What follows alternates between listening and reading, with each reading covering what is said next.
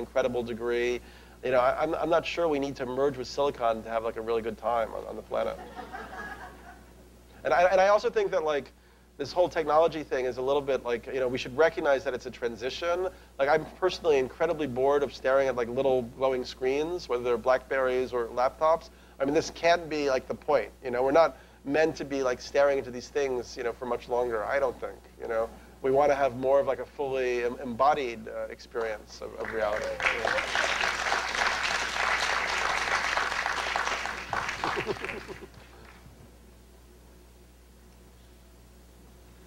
You briefly mentioned maps. You already asked the question. If I did. Yeah, I'm asking for someone in the overflow room, though. Okay, go for it. My friend heard you mention maps, and he wanted to ask if you thought it was appropriate that they employ and fund people with, as he put it, serious legal baggage. I don't know the context of what he's referring to exactly, so I can't. Tell him to speak to you about it. Okay. Thank you.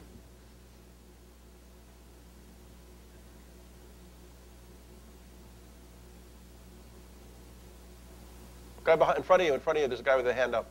Okay. Hi, Daniel. Hey, Paradox. Hi. I got a ringer in the audience. Hey. I wanted to ask you about the contemporary myths that are in our culture right now. The 2012 Transformers, superheroes, mythical elements. So much of our contemporary mind is being kind of pressed with images from beyond. I wondered if you had any commentary about that in the sense of, do you feel like we're being primed from other points of view, Hollywood, or what influences Hollywood, to kind of be pointed in a certain direction? And your view, since you're created a film, like what your view is on the whole contemporary myth world, and what they're still kind of pumping at us. Yeah, I mean, I guess a lot of times I see Hollywood films as it's kind of like an archetypal process in the psyche that gets projected, you know, through a $600 million movie or whatever, you know, like Avatar or something. Yeah, I mean, I don't really know what else to say to that besides that. You feel about Avatar?